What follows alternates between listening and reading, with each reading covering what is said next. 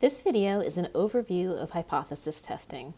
In hypothesis testing, we have two hypotheses, the null hypothesis and the alternative hypothesis. Generally, the null hypothesis is nothing has changed, and it can be denoted as H0, or which is read out loud as H0. Some examples of the null hypothesis would be the mean has not changed over time. So if there was a previously accepted population mean, that population mean still holds today. Or the mean for a particular group is the same as the mean for the general population. Or two groups have the same mean. The alternative hypothesis is the hypothesis that we're testing, and it's typically denoted either by HA for alternative or H1.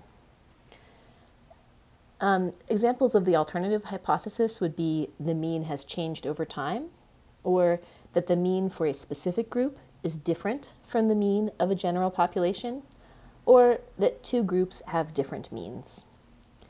In hypothesis testing, we assume that the null hypothesis is true and do an experiment or observation and consider the likelihood of this observed outcome assuming that the null hypothesis is true, or pretending that the null hypothesis is true.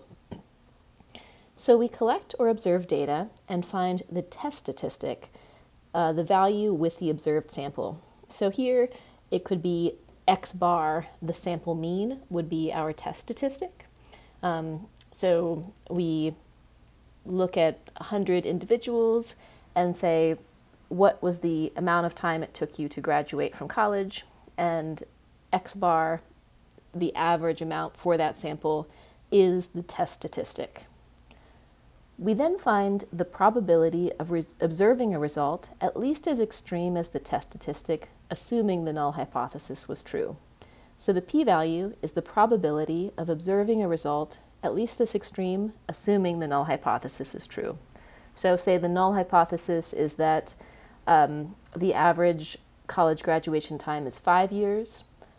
If our test statistic, our sample mean, is 5.5 years, how likely is a result of 5.5 years or more, given that the true population mean is 5 years?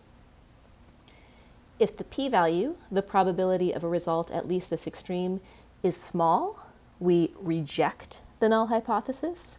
This means there's enough evidence to say that the null hypothesis is false, and that is, there's evidence suggesting the alternative hypothesis is true, that the true average graduation time is more than 5 years. If the p-value is not small, if the probability of having a sample of this size with an average graduation time of 5.5 years or more, even though the general population mean is 5 years, if that probability is not very small, we do not reject the null hypothesis. So this means there's enough evidence to say, there's not enough evidence to say that the null hypothesis is false. So how do we define small? That is defined as the level of significance for the test, alpha. So alpha, this is a Greek letter alpha, is the cutoff point for how small the p-value needs to be to reject the null hypothesis. If the p-value is less than alpha, we reject the null hypothesis.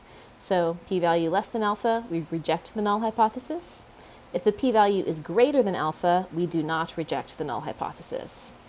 0.05 is a most common level of significance, but alpha equals 0.01 and alpha equals 0.1 are also used. The critical region, or rejection region, are the values of the test statistic that would cause us to reject the null hypothesis. So extreme values that would cause us to reject the null hypothesis.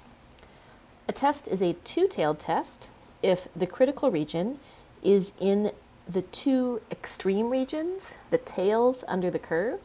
So if an extreme value on this side or this side would cause us to reject the null hypothesis, then this is called a two-tailed test. And so, for example, we could have a null hypothesis that the mean is equal to 10. In that case, the alternative hypothesis for this two-tailed test would be the mean is not equal to 10. It could be different from 10 in either direction. And a test is a one-tailed test if the critical region is in just one tail, so just the right tail or just the left tail. In this case, the null hypothesis would be that the mean is less than or equal to 10, and the alternative hypothesis would be that the mean is greater than or equal to, strictly greater than 10. Or if we're talking about a left-tailed test, that the H0, the null hypothesis, is the mean is greater than or equal to 10. HA, the alternative hypothesis, the results that would cause us to reject the null hypothesis are that the mean is strictly less than 10. One note here, some journals and books and so on use these as complementary. So if the null hypothesis, if the alternative hypothesis is mu greater than 10, then the null would be mu less than or equal to 10, the mean less than or equal to 10. Others always use use equality, regardless of whether they're talking about a one-tailed test or a two-tailed test. So a two-tailed test will always have something equals something. The mean is 10, or the proportion is 0.5, or so on. But a one-tailed test could be expressed as the mean is less than or equal to 10, or the mean is just equal to 10. The alternative hypothesis is the same either way, mu greater than 10.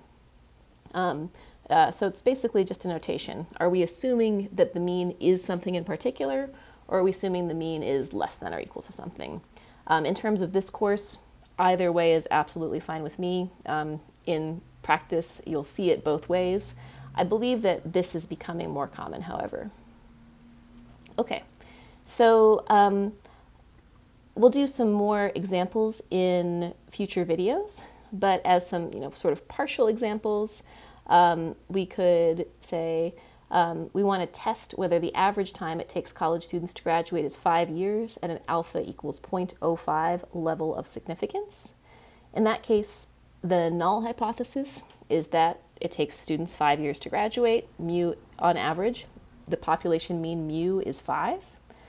The alternative hypothesis then would be that mu, the population mean, is not equal to 5 years. So this would be a two-tailed test because it doesn't specify which direction we're talking about. It could be different from 5, either being less than 5 or greater than 5. No direction is specified, and that makes it a two-tailed test. Or, and in that case, because we have an alpha equals 0.05 level of significance, the total area in those two tails is 0.05. So the area in each tail in the rejection region or the critical region is alpha over 2, 0.5 over 2 is 0.025. That would be the area in each of those two tails. And if the sample mean is in either of these two tails, if the probability of a result at least this extreme on either side is less than 0.05, we would reject the null hypothesis. So what about a one-tailed test? If we want to test whether college students take less than 5 years to graduate from college on average, at an alpha equals 0.05 level of significance, then the hypothesis we're testing, HA, is mu less than 5, and the null hypothesis could either be expressed as the complement of that, mu greater than or equal to 5, or simply as mu is equal to 5. The mean is equal to 5 years for graduation rates, time it takes to graduation for students. Now here the direction is specified, and that's what makes this a one-tailed test. So because the direction is specified, do college students take less than 5 years to graduate from college? This is a one-tailed test, and the critical region is just in one tail, the area, the part of under the curve that would lead us to reject the null hypothesis. We're just looking for a result at least this extreme. If somehow we got a result way over here, given the way this test is phrased, we would not reject the null hypothesis. We would only reject it if it ended up down in this region. Our sample ends up being 4.4 years or something like that for a sample mean. One thing to note here is that the equal sign will always go with the null hypothesis. So whether it's mu equals something, or proportion equals something, or greater than or equal to, or less than or equal to, the equal sign will always be in the null hypothesis. And the alternative hypothesis could be in the form of not equal to, or strictly less than, or strictly greater than.